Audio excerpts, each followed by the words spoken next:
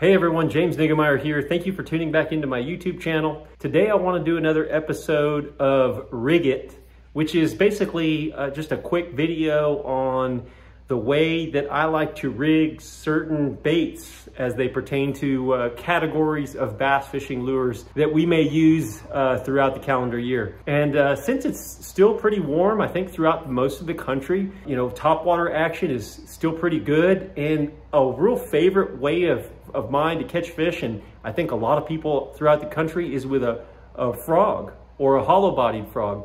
One that doesn't get as much attention is the Stanley, or now known as the Frog Factory's Poppin toad. They actually have a regular one that's just a regular top toad. This is the Poppin toad. The Poppin toad actually has a cupped type mouth, so as it catches water and pops as it runs across the water, and they're made out of soft plastic.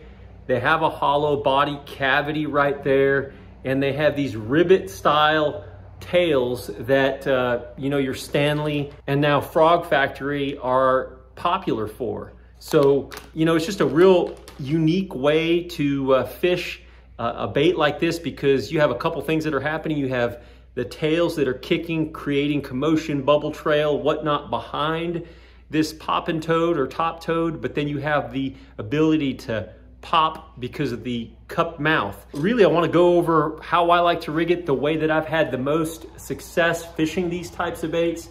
And basically the Ribbit brand or Frog Factory brand has what they call a double take frog hook, as you can see right there. Really, this is the hook, or a hook like it, similar, and basically it has that corkscrew right there, and it's attached to the eye, and that's gonna go into the nose of the bait.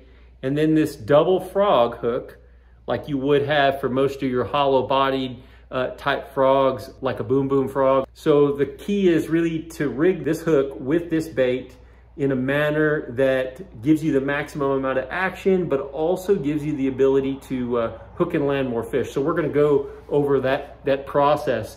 Number one, I'll try to go ahead and take that corkscrew like this, where I can kind of have control of it. And then I want to get it as close to the center of the mouth as possible. And not only that, I want it lower. I don't want it up high, because when you pull it, it's going to drop the nose down on this bait. You want it a little bit lower than middle way down the mouth, kind of right in here, in this section here. And that'll give you the ability to really cup the water on the front of that. I'll go ahead and begin the process and then show you what I'm talking about. So you get it started, and you just start with a corkscrew. You just start screwing that thing on there, that top toad or Poppin toad in there. See, now I'll give you an idea for the direction of where that goes. So kind of in the center and a little bit lower than halfway. If you can see that right there. Maybe it's just a little bit more, like maybe a quarter of the way up or a quarter of the way below halfway. And then I don't screw it all the way flush with the eye. I give it a little bit of play so that bait can kind of free swing and hang.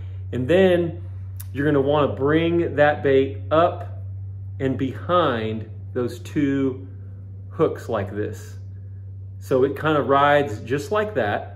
But if you're getting around lily pads and brush and reeds or anything that it can get hung up on, you're gonna wanna back that up, show you here, back that up, and then stick that into those two.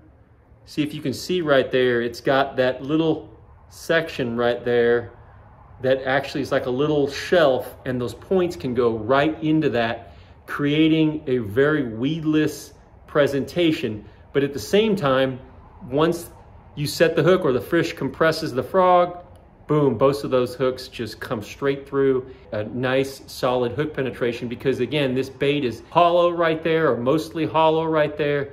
And it's really kind of a slick design setup for this type of a bait. And again, this is a bait that really, in my opinion, kind of flies under the radar. Really don't even want to talk about it much, but it is a bait that works really well and does catch fish. And I've noticed the fact that it creates a lot of commotion on top with these legs, but also pops right here, throws really well, just really does what it's supposed to do. I feel like it's a great bait and a nice alternative to some of your other hollow bodied type and even frog type or toad type setups. But that's really the way that I like to rig that bait. It works really well, again, for its weedless characteristics, or it just makes sure that you get it nice and straight, both in that way. Put the tips, just barely put the tips into the ledge right there, and you're good to go. So that's your Rig It series today for the Stanley top toad or poppin' toad. Like I have here, definitely offers more commotion, and it sits right up there on top, just like your other hollow bodied. So it's gonna, when you stop working it, it's gonna sit right there on the top and hang in the strike zone as long as you can stand it. So that's it for now, guys. That's your episode of Rig It. Hope you like this. If you got anything out of it, please drop a comment down below. And of course, I've got James Niggemeyer fishing merch available at DeVilleOriginals.com. If you're interested in any of that, whether it's decals, hats, hoodies, or a jersey replica, go over there and check that out. Thanks again for watching, and until next time, good fishing.